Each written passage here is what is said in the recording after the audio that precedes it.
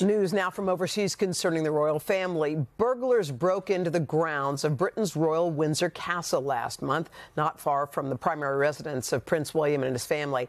NBC's Maegan Fitzgerald is at Windsor Castle now. She's got details. Hey, Maegan, good morning.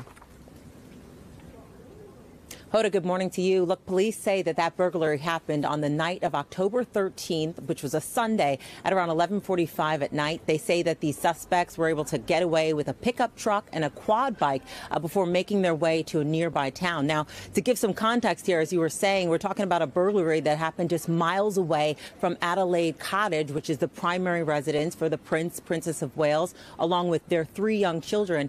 We reached out to the palace. They're not commenting, so it's unclear whether or not the family was home, but police say, look, this is still a very active and ongoing investigation, and at this point, no arrests have been made.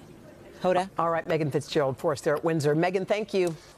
Hey, thanks for watching. Don't miss the Today Show every weekday at 11 a.m. Eastern, 8 Pacific on our streaming channel, Today All Day. To watch, head to today.com/allday or click the link right here.